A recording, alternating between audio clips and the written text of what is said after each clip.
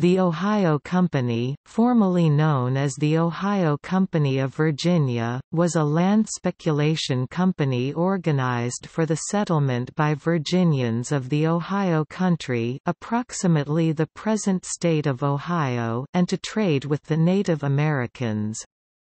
The company had a land grant from Britain and a treaty with Indians, but France also claimed the area, and the conflict helped provoke the outbreak of the French and Indian War.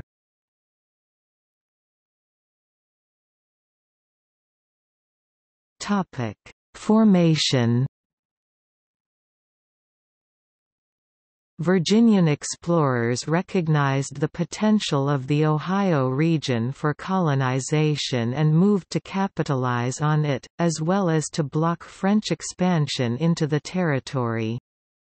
In 1748, Thomas Lee and brothers Lawrence and Augustine Washington organized the Ohio Company to represent the prospecting and trading interests of Virginian investors.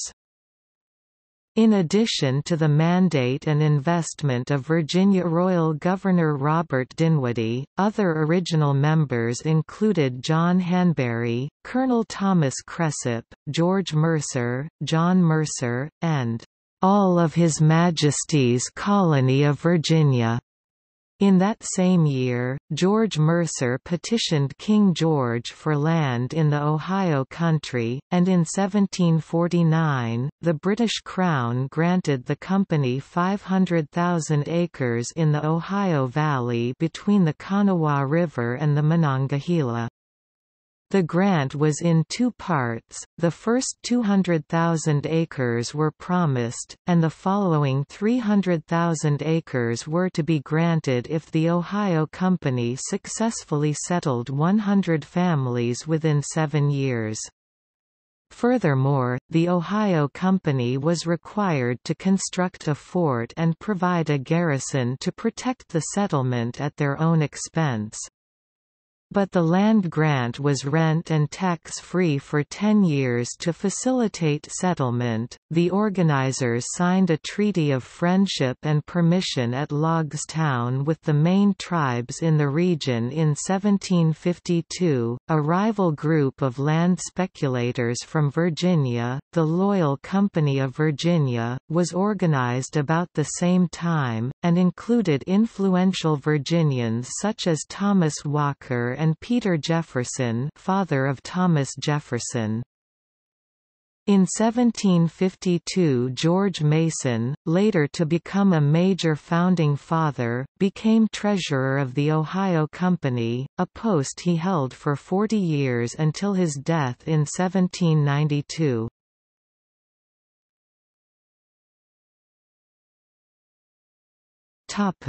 French and Indian War.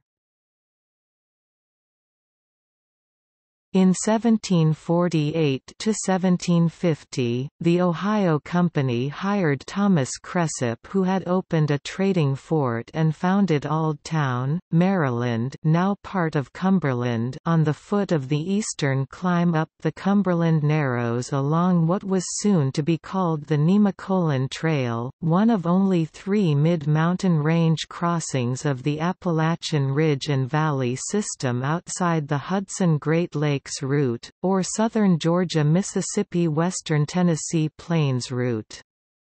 Cresap was given a contract to blaze a small road over the mountains to the Monongahela River, and then to start widening this road into a wagon road. In 1750, the Ohio Company hired Christopher Gist, a skillful woodsman and surveyor, to explore the Ohio Valley in order to identify lands for potential settlement. He surveyed by estimating the Conifon region and the Ohio Valley tributaries beginning in 1750, 1751 and 1753. His journals provide valuable insights of the greater Ohio Valley and the Alleghenies. Gist traveled as far west as the Miami Indian village of Pickawillany near present Piqua, Ohio. Upon the basis of his report, the Ohio Company settled in an area in western Pennsylvania and present-day West Virginia, Gist and Cresap both receiving sizable settlements on the west side of the mountains. In 1752 the company had a pathway blazed between the small fortified posts at Wills Creek, Cumberland, Maryland, and Redstone Old Fort, Brownsville, Pennsylvania. Cresap and Nemacolin had established the location in 1750, which overlooked Redstone Creek and the ancient Monongahela River ford. The settlement efforts were complicated by the conflicting land claims of the time. The Ohio Country ceded by the king through Governor Dinwiddie included, in Dinwiddie's opinion, the "forks of the Monongahela," present-day Pittsburgh. In addition to the Pennsylvania colonial government claims of this territory, the French were fighting for and occupying much of the Ohio Valley, most notably at Fort Duquesne. Dinwiddie responded by sending a military unit under the command of George Washington to the region, which led to the outbreak of the French and Indian War.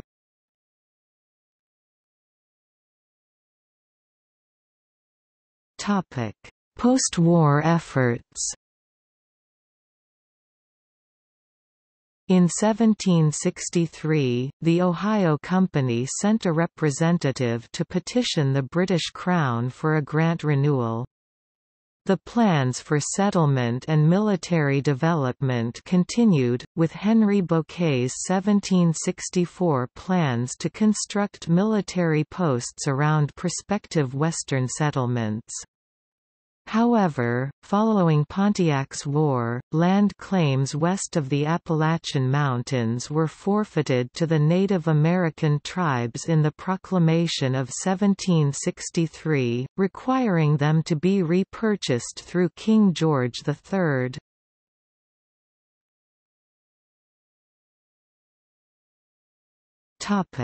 Grand Ohio Company. In 1768, the British government authorised Sir William Johnson to make the Treaty of Fort Stanwix, purchasing land rights from the Iroquois, in accordance with the Proclamation of 1763. Samuel Wharton and William Trent applied for a «despoiled traders» land grant in 1768, and to get approved by the British Crown, they joined with a number of other land speculators to form the Walpole Company, named for Thomas Walpole, a British lawyer involved in the endeavour. The goal was acquiring 2.5 million acres of Ohio country land. Benjamin Franklin was one of the 72 shareholders, as well as included George Croghan and Sir William Johnson. The Walpole Company, Indiana Company, and members of the Ohio Company reorganized, and on December 22, 1769, formed the Grand Ohio Company. In 1772, the Grand Ohio Company received from the British government a grant of a large tract lying along the southern bank of the Ohio as far west as the mouth of the Scioto River. A colony to be called Vandalia was planned. However, the outbreak of the American Revolutionary War interrupted colonization and nothing was accomplished. The company, based in London, ceased operations in 1776. The Ohio Company of Associates was organized in 1786, composed largely of New England veterans who had certificates for land from Congress for their services during the Revolution. Notes